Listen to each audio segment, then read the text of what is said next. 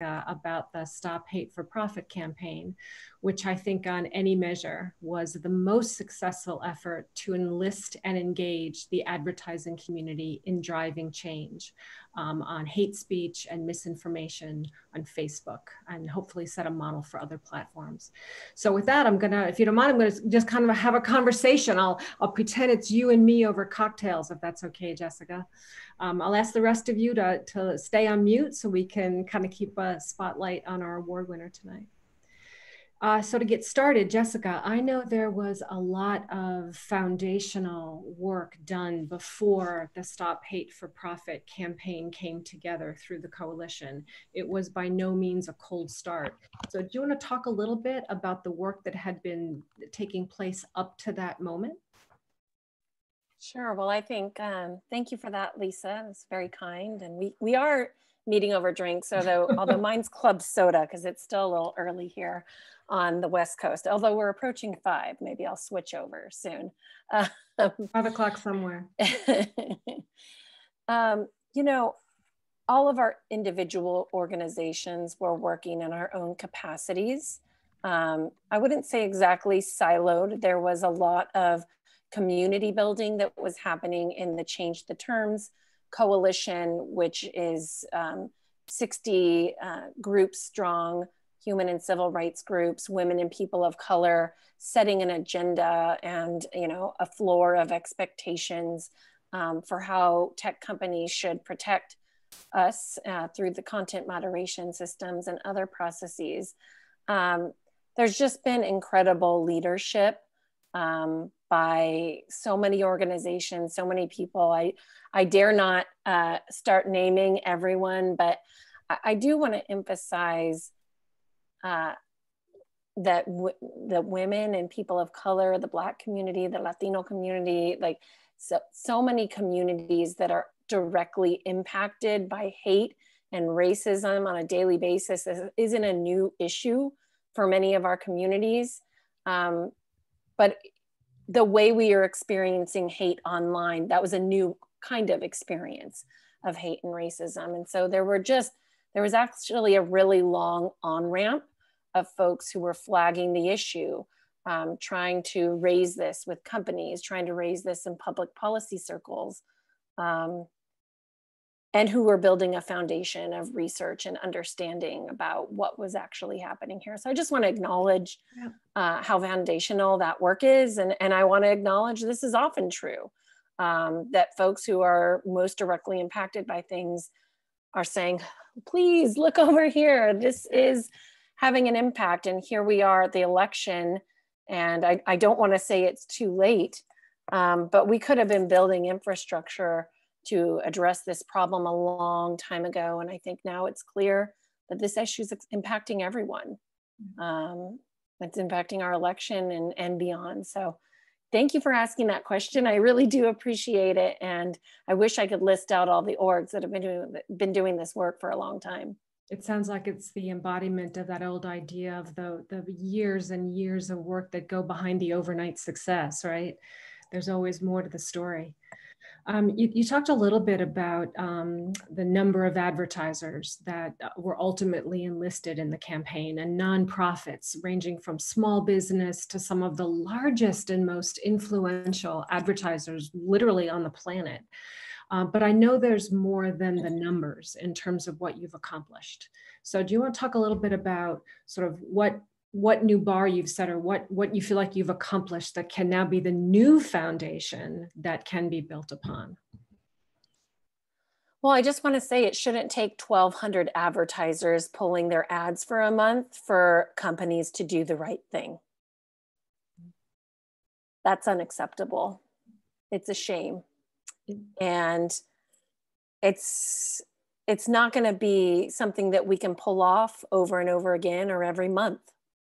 And that's a shame, because we frankly haven't seen, especially Facebook, but other tech platforms as well, rise to the occasion. But I do think that we had some firm success. The advertisers dropping that one really bad day on the stock market that woke everyone up to this. I have to give credit to the reporters as well. I think they were ready to cover this story in a way they hadn't been ready. We're all learning about Facebook's tricks, um, about how Facebook works the media. They're very effective. They're very strategic. And I think the reporters did a great job. And I mean, I spoke to folks on 4 or 5 continents about this. There was widespread worldwide interest in holding Facebook accountable. And that's exciting to me. We have different kind of levers available on an international regulatory scheme than we have here in the US. Stop Hate for Profit really was only calling for company action. But as we move, as the public awareness increases about the role that tech companies and Facebook in particular are playing in our democracy and our personal well-being and safety, I think the public awareness about that role is incredibly important as we look at what kind of structural policy solutions or what kind of organizing and advocacy solutions are going to be most effective in the future. We're not just going to, rehash old tactics. We're going to learn, we're going to grow, and we're going to figure out what it's going to take to hold these companies accountable. And I think, to me, the biggest success is that people were talking about this. No question. No question. It very much set the narrative. You talk with such, and I've heard some of your colleagues on the coalition talk with such clarity about what the objectives were and how you went about it. But I know that working in coalitions, many of whom bring different histories and different interests and different mandates to the table, can be very complicated, can be very complex.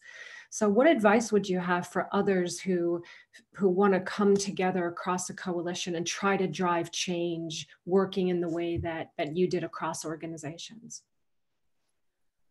I mean, I think campaign and coalition work is always messy, and we're always just doing our best to be straightforward, transparent, and to make sure that we're aligning on principles and values, and then go out and try to punch hard together.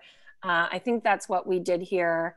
Nothing's ever perfect. Yeah. But I think it's just rooted in a long-term understanding of the challenges we're facing and you need to unite somewhat odd bedfellows to fight for a common purpose. Okay. It's funny how often that idea of, when it's messy and complicated and hard, go back to values, like go back to the founding values or the founding purpose. It almost always works. What have you learned from this, and what will you bring forward into the work that you're doing that would shape your efforts going forward?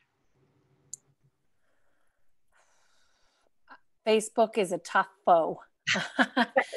It was really, it was really interesting to see how some of the other companies that are not as big as Facebook reacted to this news, or maybe I should say not as powerful. We saw Twitter make notable changes to its policies. We saw Reddit make a pretty big shift in its content moderation policies. I'm not advertising for any of those platforms. I still think they have a lot of work to do, but it's interesting to me what the downward pressure looked like on the other companies. I think we need a broader strategy on Facebook in particular. I think Free Press, I'll just speak for Free Press for just one moment. Please. We've been calling for a broader regulatory agenda that doesn't really include content moderation or speech, but really gets to the incentives for bad behavior. So we have a piece of privacy legislation that we think is incredibly important. We do think, that we need to look at how people are getting their news and information, and the way that some of the platforms have, taken the ad revenue of journalism outlets and essentially made it harder for the sources, the journalists that often work to dispel disinformation, to be able to sustain their business models. So we have a platform ad tax that we think we should really be thinking about in public policy. And you know, I think that we need to really take a good multi-pronged approach to attacking the harms that Facebook is causing. And part of that is going to be advocacy. Part of that is going to be organizing, and part of it is going to need to be regulation. You know, I have a little bit of passion around that journalism piece, right? Kind of working on that as well. So can you talk a little bit about sort of what's next, whether it's current activities or even things that the coalition may be thinking about in this area? You know, I can't really speak to what's next right now.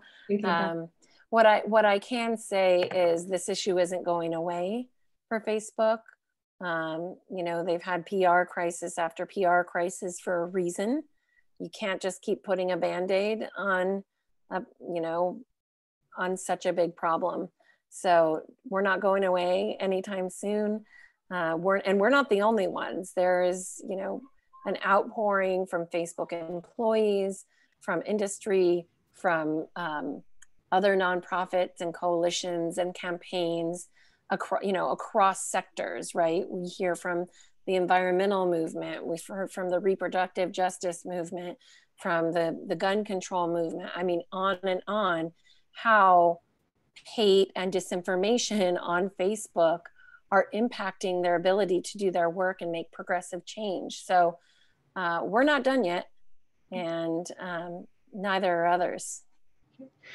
Jessica, we didn't chat about this before, but you referenced the increasing visibility we're seeing to the views inside Facebook, and the difficulty reconciling perhaps the sensibilities of their employees with perhaps the desires of their audience. Do you think there's potential there to be part of the kind of forces for change? I believe change gets made in a lot of ways, and there's a lot of different levers. And I think advocacy and organizing is one of the most important ways. But I also think employees inside of companies, a lot of them are showing that they want to stand on the right side of history, that they're concerned about the state of things, and they're willing to risk it all to hold the platforms accountable. And I'm excited about that. Me too. So in the 30 seconds that I still have, Jessica, thank you so much. It's an honor to be in your company. Again, tremendous respect for what the coalition has achieved. To all of you, thanks for being with us this evening. Again, I'm honored to be in your company and so proud to be part of the public knowledge community and the community doing great work on tech policy. It's very, very inspiring, and I'm very happy to be with all of you tonight. Thanks, Lisa. And thanks to Brenda Castillo, who's also here, who helped run the campaign.